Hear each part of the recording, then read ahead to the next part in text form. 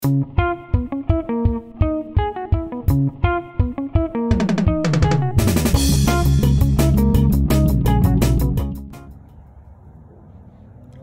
friends, it's Adrianne, the teacher at Framingham High School, blocks at Framingham High School.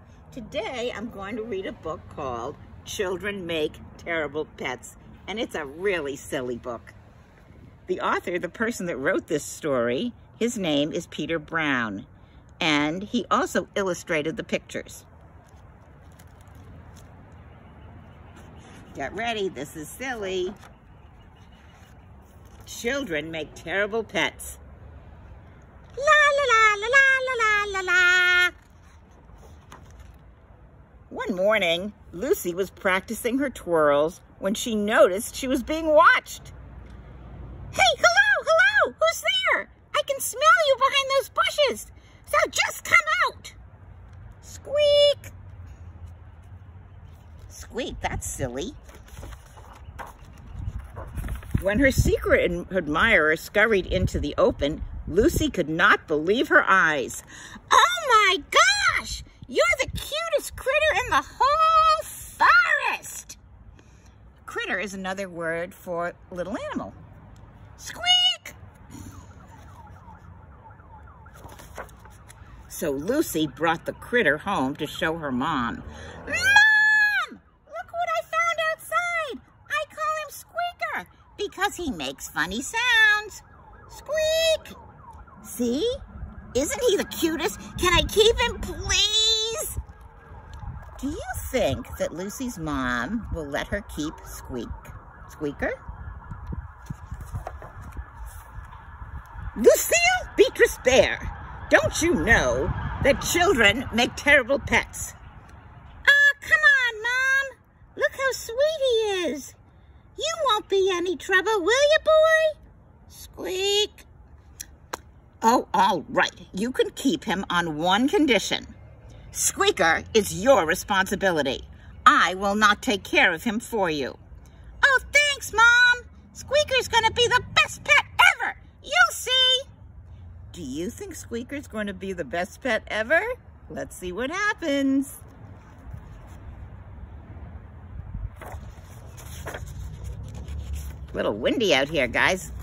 Not easy to turn the pages. Lucy and Squeaker were inseparable. That means they were never apart. They played together.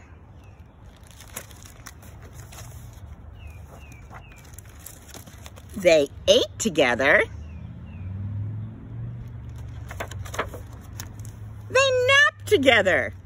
I don't think anybody I know would like to nap on a tree, but I guess Squeaker did. Lucy and Squeaker did everything together, but it wasn't all fun and games. He was impossible to potty train. Squeak. Do you think Squeaker wants to use a litter box? I don't think so. Squeak! He ruined the furniture. Uh-oh. He caused problems wherever he went. We don't throw food at tea parties. Squeaker is throwing food at the tea party. Squeak! Squeaker is swinging on the chandelier, which is a big a lamp that's up high. And when Lucy thought things couldn't get any worse, uh-oh, look, he's having a meltdown. Squeaker disappeared. Squeaker. Here, Squeaker. Lucy checked the usual hiding spots, but her pet was nowhere to be found. Come here, boy. Squeaker. She even looked in the dishwasher.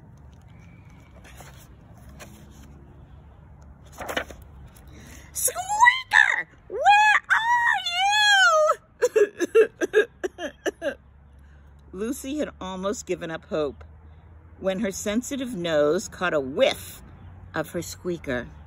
I wonder where Squeaker is. Let's find out. Lucy followed Squeaker's scent this way and that across the entire forest until finally she found Squeaker. But something had changed. Squeaker didn't seem like a pet anymore. Lucy knew what she had to do. Squeak, squeak, squeak, squeak, squeak. Goodbye, Squeaker.